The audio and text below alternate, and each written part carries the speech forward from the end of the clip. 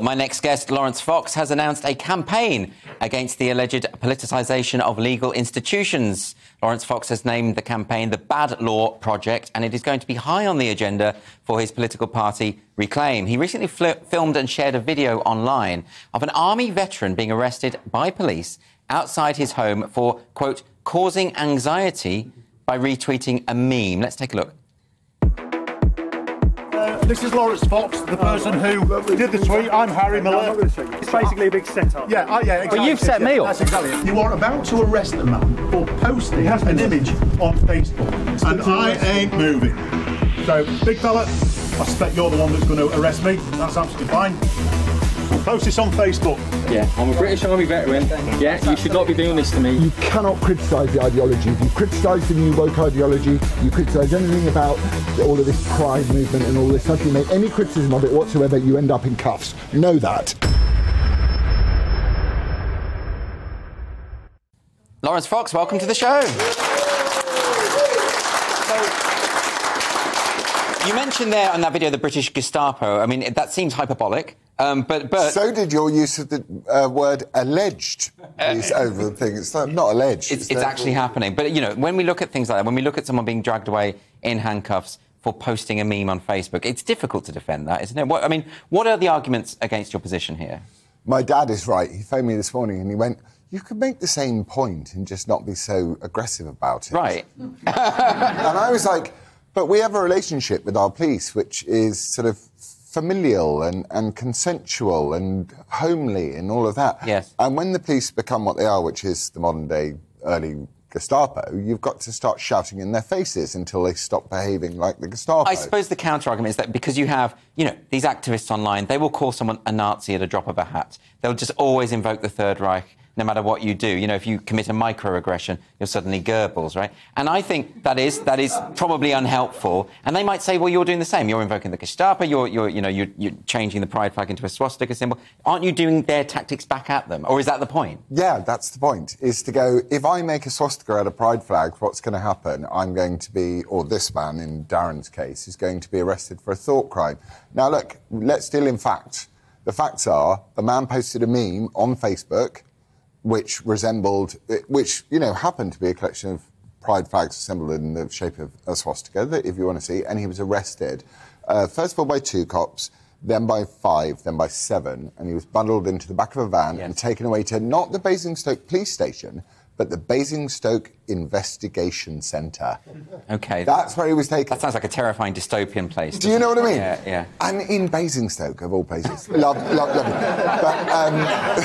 But the problem with this is it's right there in front of our eyes to see. So my dad's view is like, Lars, great, you're doing well. Try and point this stuff out and be more gentle about it. And I'm going, these guys are a political police force.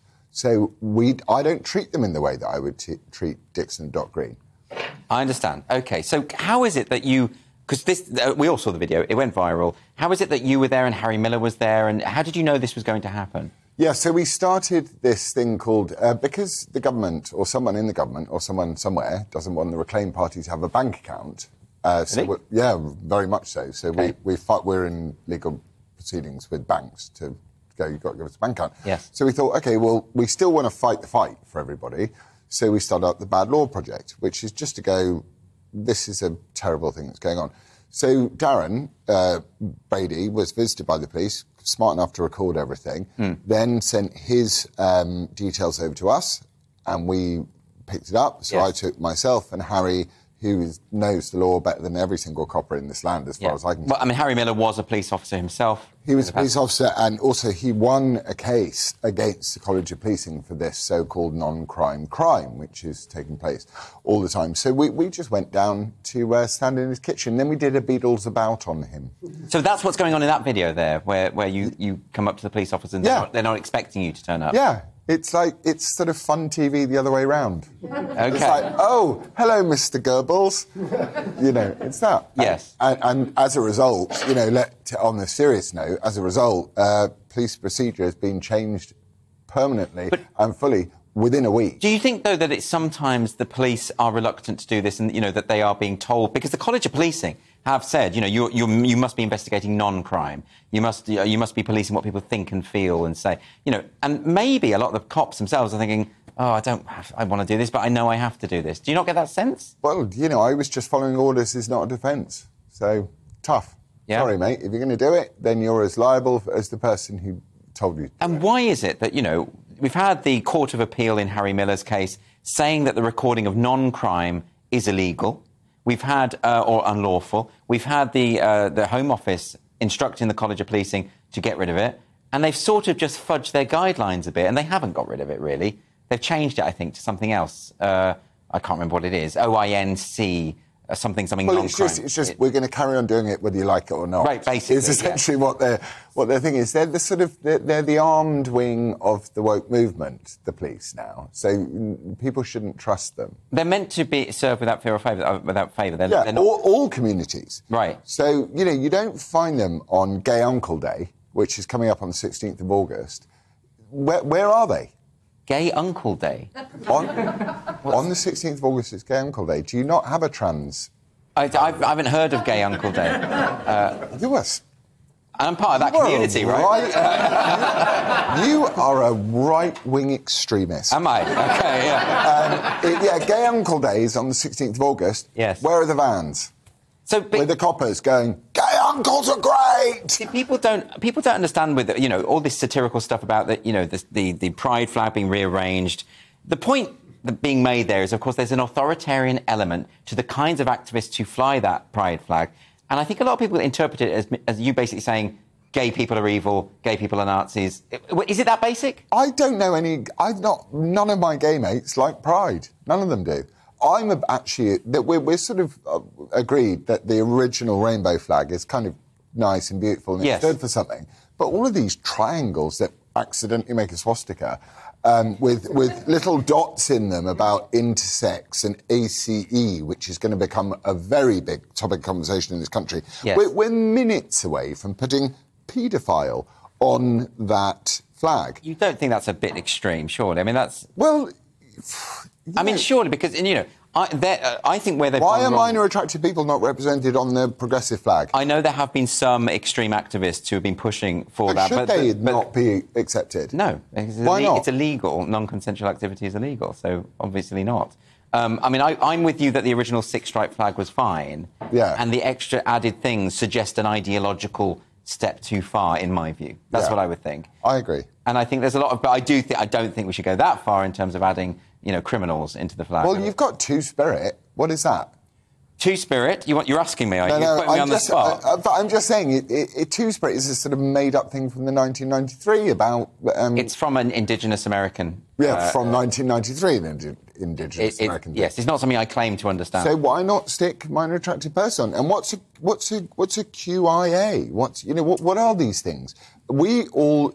should and must stand up for gay and lesbian people in this world and transsexual people in this world. We must stand up for all of them because we all matter. Every single one of us matters. What we shouldn't stand up for is the political ideology behind it, which wants to mutilate children and take away children from their parents and their families. So that's the point, isn't it? But that is such an important point. And we've now got the closure of the Tavistock, which is a really important step forward. And so, therefore, you won't have these gay kids being sort of fast-tracked into medicalisation.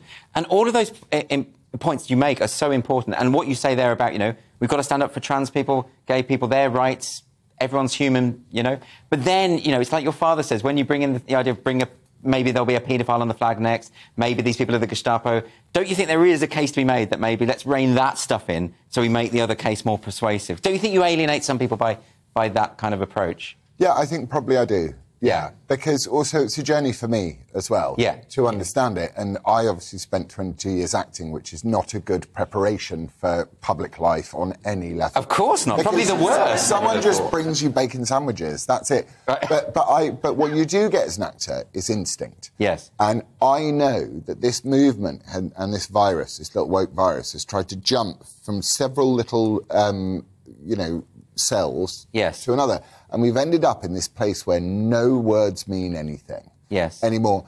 So you're putting in gay and lesbian people, which shouldn't be put in either at the same way anyway, because most of my gay mates also don't have that many lesbian friends, for example.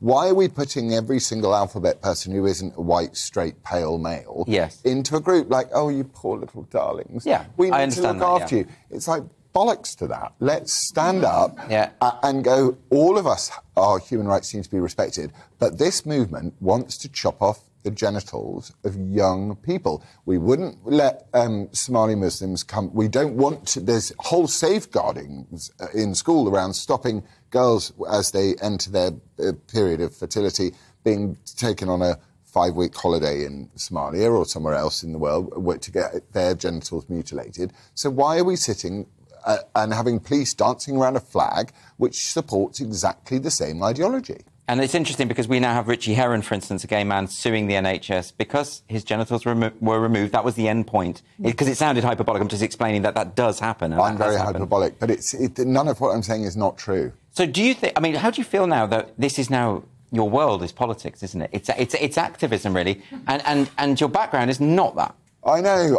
It's such a shift, is what I'm saying. I want to do acting. Like I saw the trailer for this My Son Hunter film, which is coming out next month, and it's great, and I'm better at it. But also, there's a problem in this world, and it's really, really running deep, and it's joining people from across the political spectrum. You and I would probably not agree on a great deal outside of not liking woke shit. So... I just feel like I've got to do it. I don't feel like I have a choice. You feel almost like you've been herded into this direction and it wasn't... Or called. Right. OK, that's interesting. But it must have damaged your chances of getting certain roles with certain people because the acting world is so, and Hollywood in particular, is so captured. I know. But I could always have a double mastectomy. No, I could have the opposite. I could always have some boobs put on. I mean, you could, Laurence. Call myself Laurence Fox and go and demand to be cast as the lead in O.J. Simpson the movie. You know, it could happen. The world is that upside down. Well, I mean, you've clearly thought about this as a potential route. Yeah. We haven't got much time. Tell me about the film, because this is about Hunter Biden. Yeah. You're playing Hunter Biden in the film. I am. And that's coming out next month? It's coming out. I think they've now delayed the release because I'm away on holiday with the kids. But, it comes out in, I think, either the end of August or beginning of September. OK. And in time for the midterms. And it's a gangster comedy movie about the Biden family, written by 2 journalists who never get it wrong. OK. So it's not really a political film. It's more a funny and sad film. Yes. And it's brilliant. I mean, is it not kind of risky to make a film about someone who's still alive with a lot of money? Well, actually, our set was infiltrated by his lawyers. So, really? Yeah. It was mad. They said that they were with the South Park crew and they wanted to come and sort of parody it. Okay. But actually, it was Hunter Biden's lawyers. So, yeah, I mean, if I end up... I didn't kill myself.